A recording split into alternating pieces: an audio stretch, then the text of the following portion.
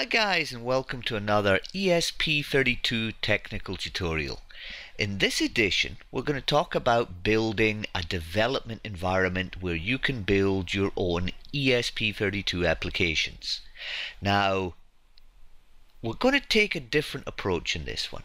We're going to use a Raspberry Pi as our development environment. Now this may seem odd, so bear with me for a second. So the Raspberry Pi, as you are familiar with, is a little $35 Linux computer with 4 cores, and each core being 1 gigahertz. So it's got effectively 4 gigahertz processing power. Well, that's useful. It's got a micro SD card, and it's a nice little Linux environment. Now, I have historically been a Windows development programmer, and Windows has been my platform of choice. But when I'm building ESP32 applications, I like to build on a Linux platform. Now that may mean that I can install Linux on a spare desktop, or I can run virtualization software such as VirtualBox or VMware, and run Linux as a guest operating system on those platforms, and those work great. Those are fantastic. But in this go around, I wanted to use a spare Raspberry Pi, and specifically I'm using a Raspberry Pi Model 3, which is got built-in networking. And using the Raspberry Pi Model 3, I wanted to provide a build environment. Now, the reason I wanted to do that was not only is it a useful little Linux machine, but it also has various I/O capabilities baked into the Raspberry Pi. Things like GPIO and I2C and SPI and serial and a whole bunch of other goodies. Now, since the ESP32 is also an IoT device, I can imagine myself wanting to drive the ESP32 in test cases, or I might want the ESP32 to be able to drive something in test cases. And it struck me that a Raspberry Pi's GPIO pins and the ESP32's GPIO pins might be able to be coupled together, if nothing else than for testing purposes. So although I'm not there yet for doing those kind of activities, what I did want to do is see if I could build a build environment for the ESP32 on the Raspberry Pi, and the answer is yes, and it's worked out really nicely. So with that background, let me show you how easy it is to achieve this task. So I've got here in front of me a Raspberry Pi Model 3, and nothing special loaded on it at this point. So the first thing we want to do is download and install the binary tool chain which is necessary to compile ESP32 applications. Now, the ESP32 processor is an Extensa based processor, which means it's not ARM and it's not Intel, so it's got its own compiler tools. Now, there's various projects on GitHub where we can build the build tools, the build chain, and my experience shows that on a meager little Raspberry Pi that takes about 10 hours, and it needs about 10 gigabytes, yes, gigabytes of disk space in order to compile it. Well, that's not going to fly. So what I did was I built it once and found that the resulting binaries were less than 100 megabytes. So what I've done is I've tarred those up and I've made those available for you. Now, if you want, you can always compile the build chain from source, but I don't see any obvious reason to do that. So let's start at the beginning. So first thing I'm going to do is I'm going to make a directory. I'm going to call it ESP32. I'm going to change into that ESP32 directory, and this is where I'm going to be doing my work. The next thing I'm going to do, I'm copying it from a notepad on another screen, but the next thing I'm going to do is we're going to download the Extensa toolchain. Here's the command, and you'll find all these commands listed in the comments of the YouTube video. But we run this, and now what happens is we are downloading the binaries, my compiled binaries of the Extensa toolchain. That'll take a few seconds.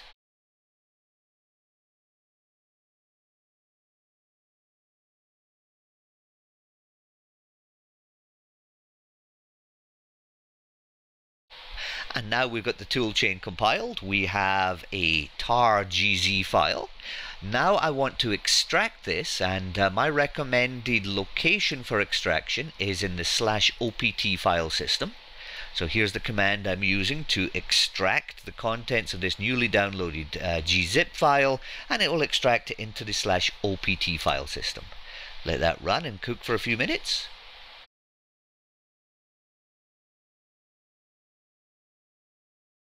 Alright, that's done. We now no longer need the gzip file that we downloaded. Of course you can keep it, but there's no reason to. So that's finished, and if we look in the /opt extensa esp32 elf folder, what we will find will be the extracted files. We run ls, here's the files, and in the bin folder, these are the binaries. So these are the compiled, runnable extensa files that have been downloaded onto our file system and extracted. So if we change back to our esp32 folder, what I'm going to do is I'm going to add this into my path. /opt/extensa32elf/bin, and add my path, and now I've got commands like extensa esp32 elf cc on my command line, and that says it tried to run it, but we didn't give it any input files, but it's there on my path. So we now have the extensa toolchain downloaded, installed, ready to run. Now that's 1/3 of our battle.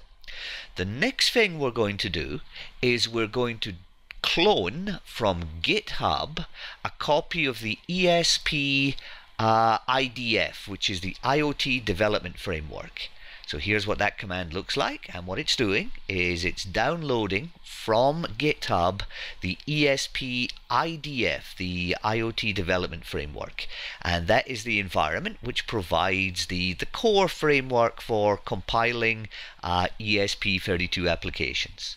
Takes a few minutes to download, but once downloaded, as we see, it's downloading.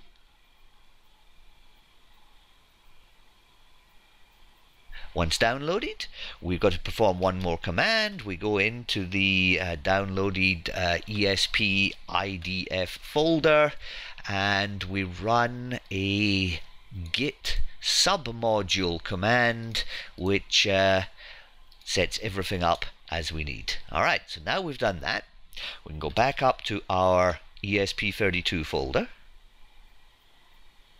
and we now find that we have an esp-idf folder, and we want to export an environment variable called idf path equals wherever we are, esp-idf.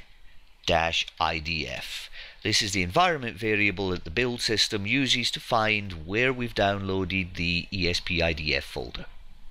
And now we're ready to start building some applications. So the way we build an application is we clone the esp sample template application. I'm going to call my application myapp.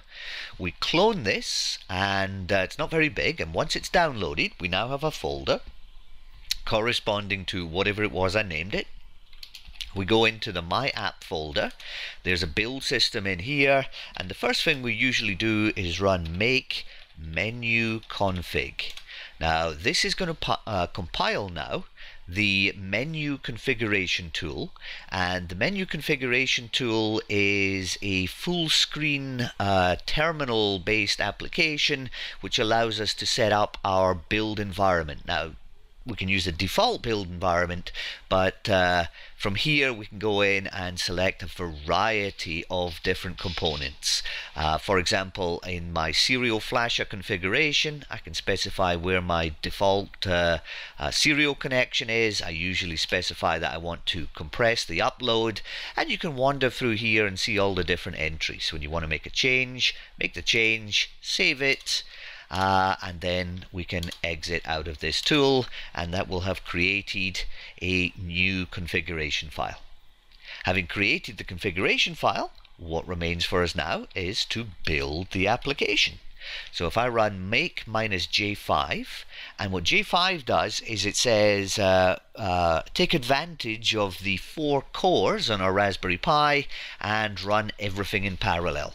So this is now going to compile the ESP-idf framework. That takes a few minutes, the first time we've ever compiled it, and then it's going to compile our application, which only takes a few seconds, and the result of that will be a binary that will then able to flash to the ESP32.